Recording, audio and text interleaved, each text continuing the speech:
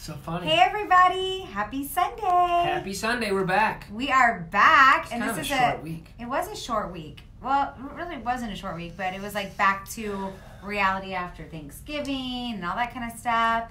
We had a lot going on, so it felt like a short week. A good week. Awesome week. So tonight we're going to be talking Jack. about, hi Jackie, we're going to be talking about 3 ways to Am I taller or avoid a you? fight.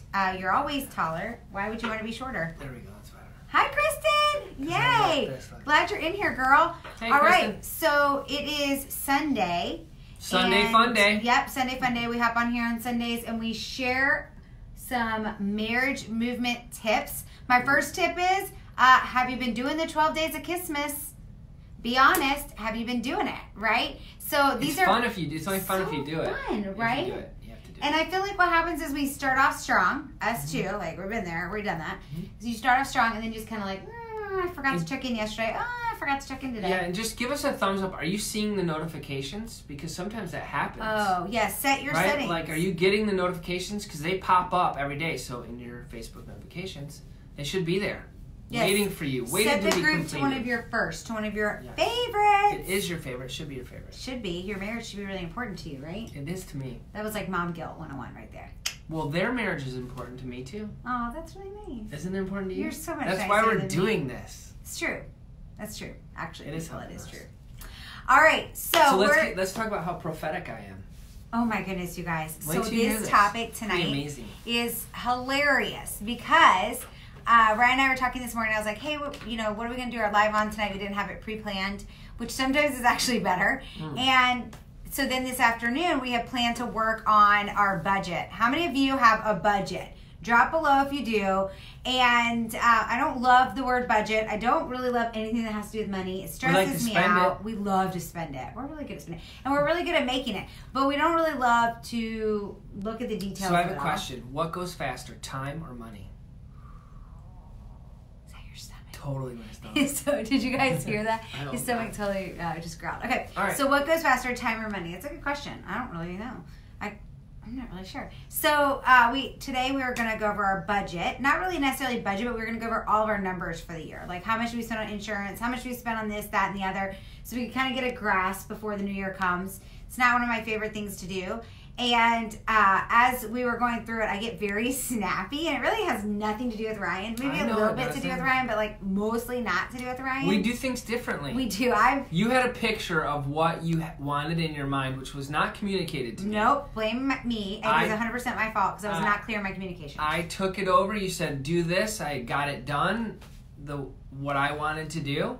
And it was totally different. Not even in the same country. Realm of what I wanted to be done. Universe is And what you wanted. The funniest part is I'm very fast. So like if it's not moving at a quick speed, I get very agitated, and it's not really has to do with the person at all. Hey, Ken. Hey Ken, it's like all on me. So I'm curious, do you move really quickly in your brain and your thoughts and your activity, or do you move a little bit maybe slower? Not that you're slow. That makes it sound like you're slow. Totally. There's a scroll. She totally means that I am slow. I know, but Ryan's slow. I would like to make the point, though. Hold on. That he moves slowly. No, that doing something fast isn't always the most efficient way to do Most it. of the time I do things wrong. Because you just fly through it, and then you're like, whoa, gosh, I got a lot done, but I don't have the answers that I need. Well, that doesn't happen very often. But sometimes I fly through things and I do things wrong along the way, and then I have to go back and fix it.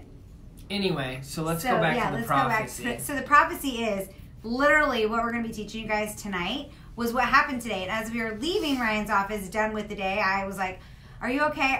I'm sorry if I was a little mean. And he was like, I said, what are we talking about tonight? And he said 3 ways to avoid a fight. And then wait till you hear the 3 things as he goes through it. And I thought, holy cow, did you just come up with that? And he said, no, he actually had the notes from this morning. So it's totally... I've been wanting to do this Facebook Live for like a month so we could cover this. It's hilarious. So I've had it, but it's been Thanksgiving, then you wanted to do this live and that live. So anyway, I'm glad we're having it. Nice. Good job. So, the 3 ways. Let's go. You want to do To number avoid 1? a fight.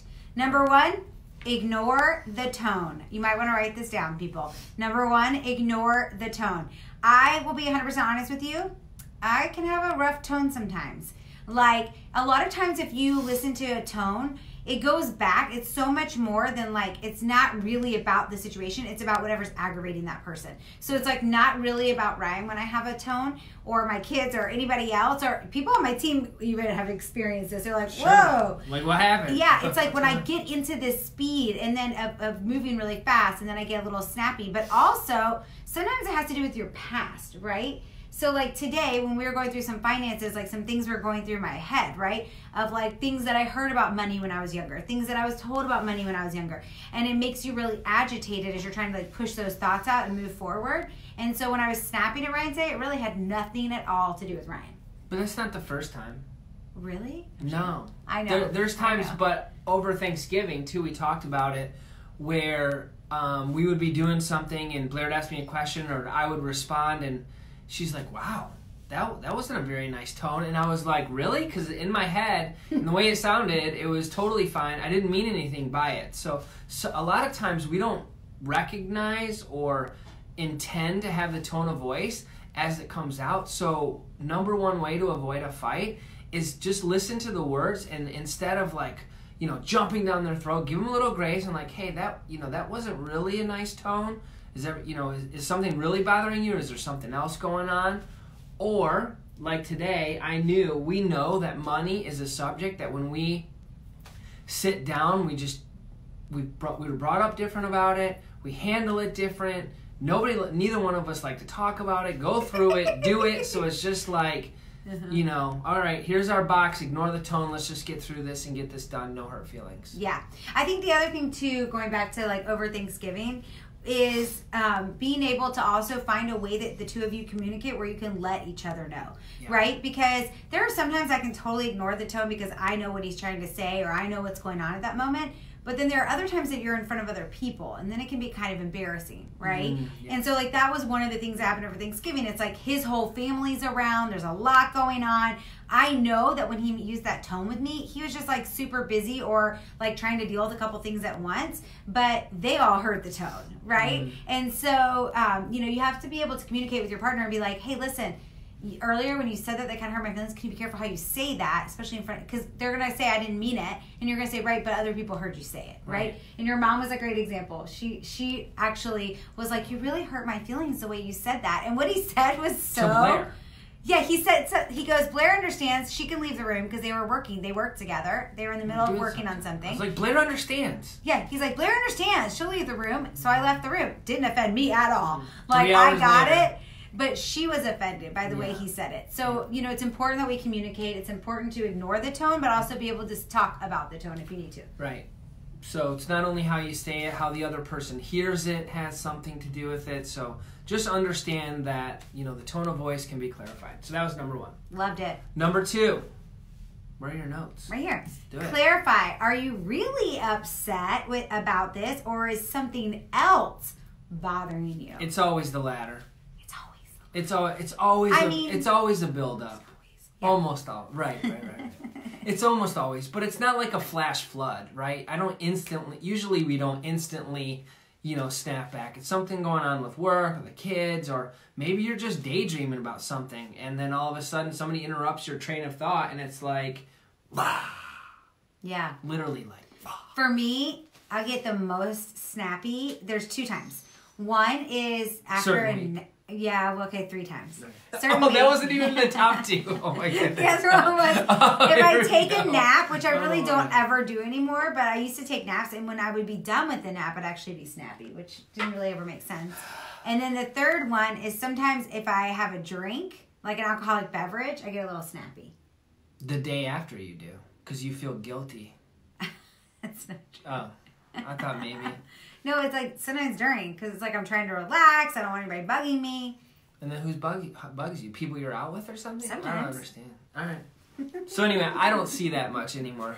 So clarify. Clarify the situation. Is the tone really directed at me, or is it something else behind it? We never know. And you can use these tips with employees, coworkers, friends. Like, you never ever know what's going on in somebody's life. So just make sure to give them a little grace and clarify, the situation. So true.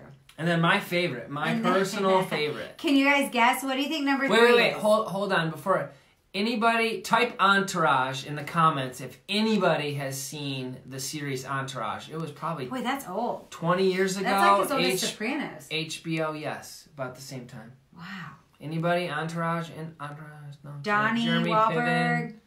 Right? Wasn't it Donnie Wahlberg? No. Mark Wahlberg. Mark wrote Wahlberg wrote it. It.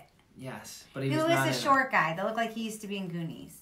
No, anyway. Okay. Let's not go down that rabbit trail. We'll be here Anyways, for 20 minutes. Entourage was a good show. Yeah, yeah. Okay. So the third one is Hug It Out. Oh, was that in Entourage? Uh-huh. Is that where we're going with that? Okay. They said Hug It Out. Oh. Yeah, Which?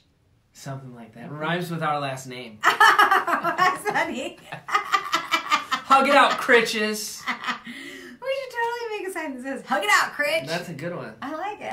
Yeah. So anyway, It's nothing. Ryan's favorite. Absolutely nothing, but it's also the hardest to do. When you're annoyed, you mean? Like when we're annoyed at each other, the last thing that really either of us want to do is hug. Right. Especially you. The worst thing But to me do as is well. not. Yeah. Is to not, because if you just sit there and hug for 20 or 30 seconds, then everything will melt, but it will melt away. You can't deny it. No, he's You right. cannot stay mad at me when we're hugging. Or at least it calms us down enough that we can have a civilized conversation and you're not just having an unproductive, flooded argument about probably something that was nothing. So true. So true.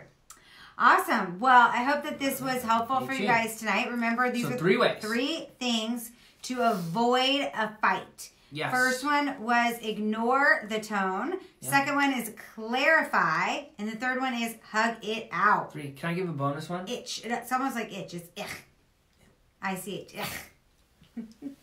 Are you just saying that because the hugs or what? No, Yeah. ich. Oh, Like gosh. it's ICH. Ignore, clarify, hug. Here's the bonus one. If you know that you have a difficult topic, something that stresses you both out, and you know it's going to be a challenge, and always there's stress and tension, and it's difficult to do, then always plan ahead, set it. Like I took her to the office on purpose because it's not inside our house. I knew it was going to be a difficult situation. And you just kind of plan, like, we're going to give each other grace, and no matter what, we're going to get through this. I know it's going to get snappy and tension and stress-filled, but let's just get through it. And we did. There were a couple times we could have just, walked out and quit, but don't do that. Totally. Shows a level of maturity. We're good. Awesome, because gotta we try are it again. better Together. together. All right, All right. check out next week. We're back here. Back here, same time, same place. Turn on your notifications. Bye, guys.